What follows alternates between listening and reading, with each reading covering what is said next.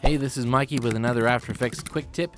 Today I want to talk to you about what I call the effects sandwich. The effects sandwich is a way of adding rotation to certain effects that don't have rotation already applied to it.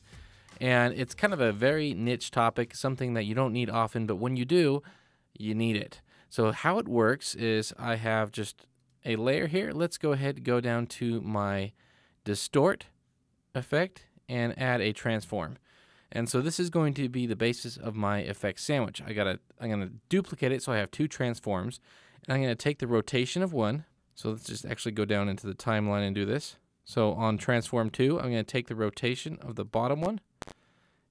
I'm gonna add an expression. So hold down Alt or Option, click on the stopwatch, and let's pick whip the rotation of the top one, and then times that by -1.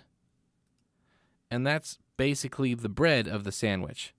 So then what we can do is, with any sandwich, you've got things in between the bread. So let's grab an effect. Let's say like mosaic, right? So this is square mosaic. Let's maybe bring that in a little bit more. So this is very horizontal and vertical. You can't change the angle on this. See, there's no rotation value, but let's take this mosaic and stick it in between the two.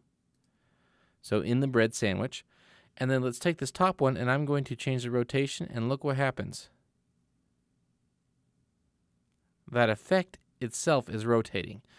You can rotate different effects that don't already have a rotation value to it. So pretty handy when you need it.